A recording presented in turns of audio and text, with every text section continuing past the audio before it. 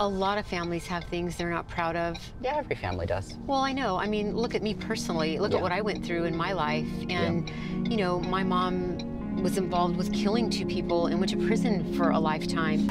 You know, that was so devastating for me. I was a child, and, you know, it's not what happens to you, it's what you do with it, I guess. Right. And I feel like I was so lucky that the Jimenez family took me in and raised me and helped me through that. And I always wanted to be a good parent. I was always so concerned about not passing on any of that ugly stuff to you. Yeah, I think you learned too that you didn't allow your shame to define you or define your future.